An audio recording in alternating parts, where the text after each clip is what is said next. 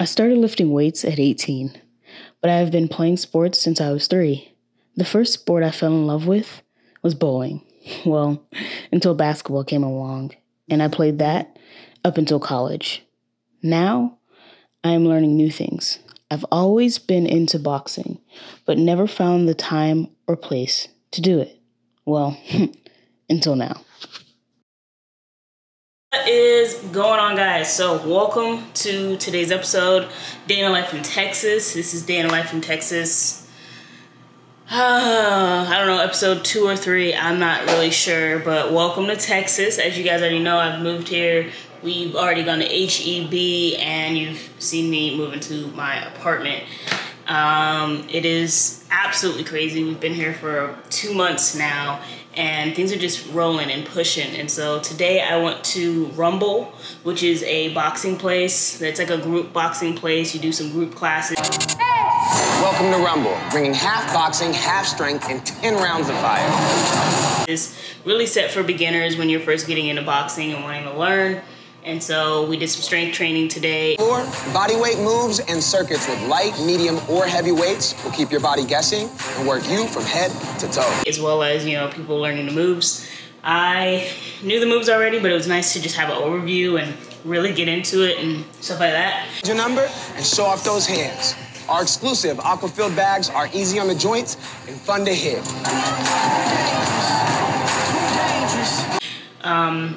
I really enjoyed it. I really liked it. So that means I'm gonna have to get my own gloves so that I can bring my own gloves to the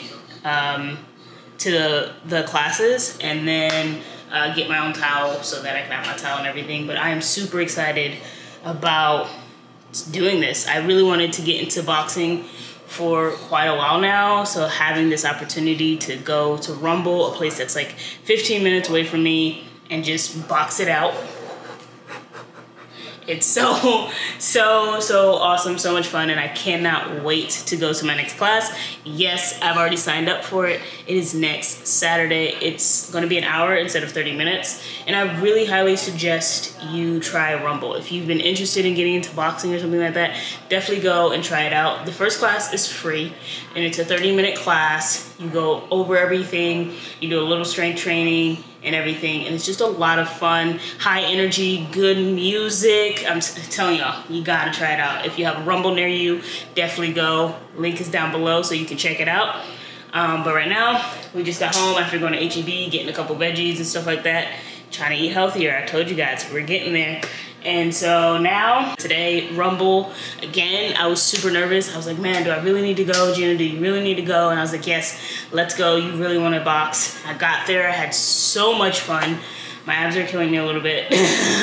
We did some ab work, and then, of course, with the punches, your abs are in there. And I just had a lot of fun, so I'm looking forward to going back.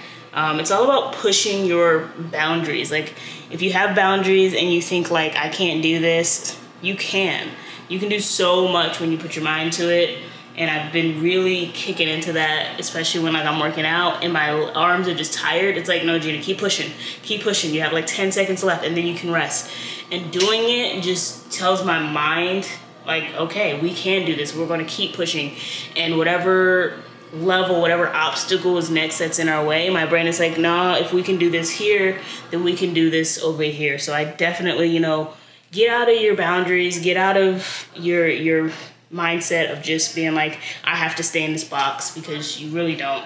You can do so many different things in life, and life can take you in so many different directions as long as you're open to it. So get out, enjoy, and just love life. Like, there's so much to do in life. There's no reason not to, go out and enjoy it. Anyway, I'm gonna eat because I'm hungry, and I'll talk to you guys later.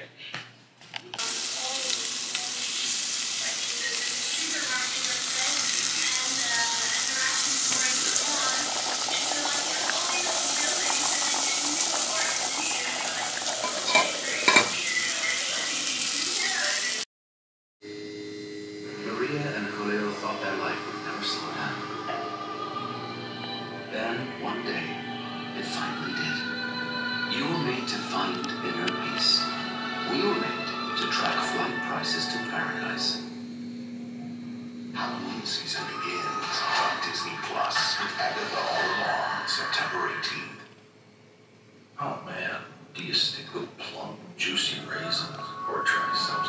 That is AG1. And we are watching, currently, Nate run the Leadville 100.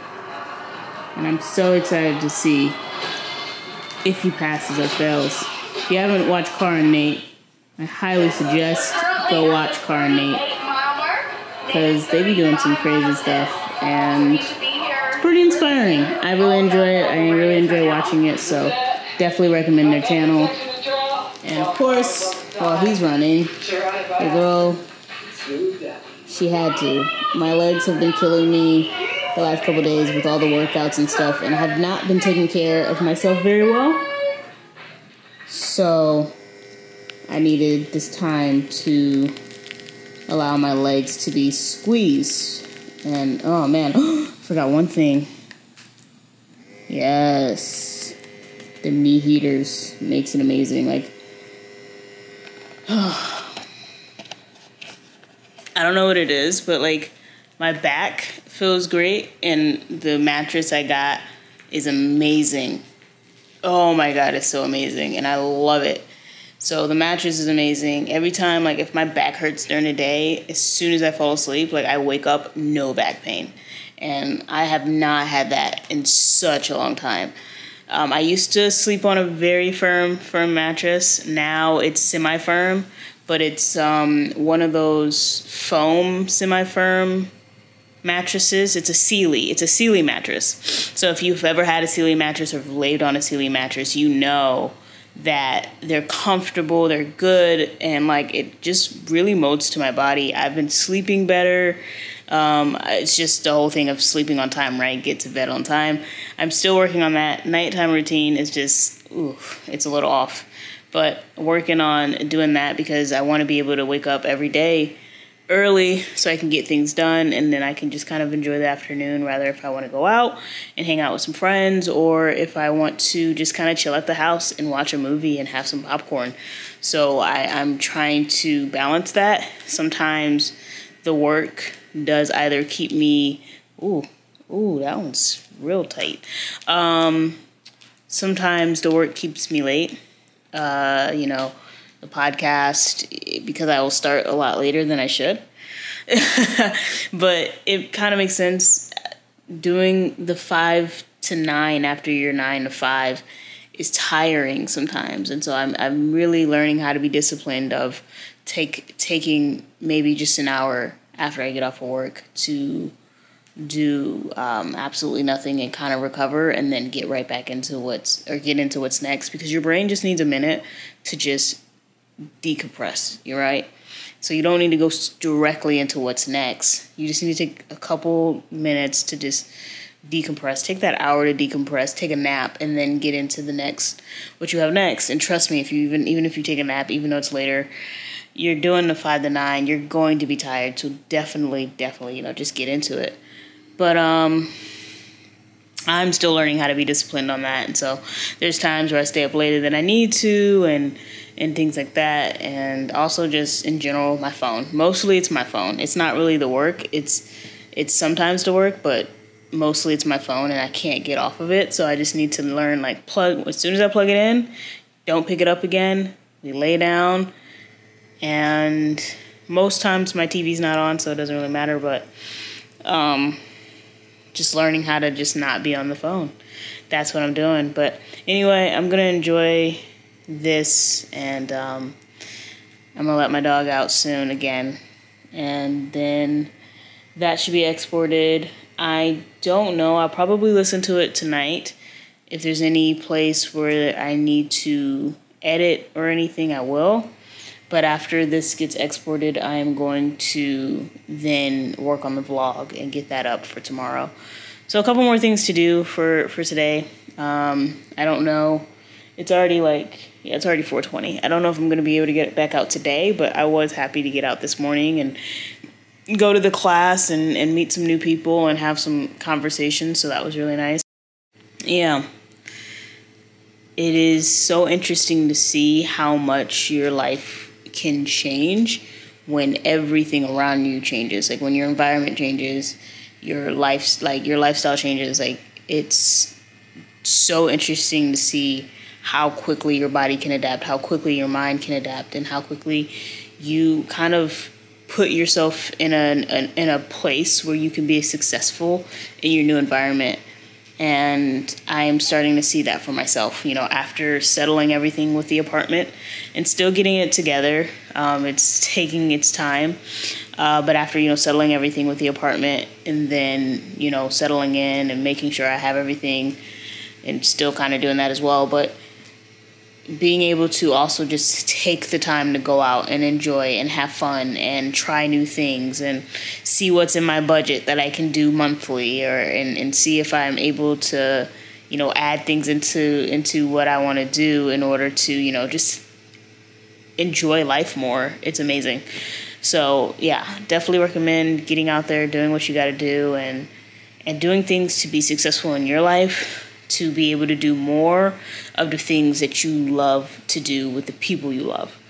And so if you can do that, go out, strive to do it, go after it. Yes, it may look scary. Maybe it's going to be nerve-wracking. You might fail. Who knows?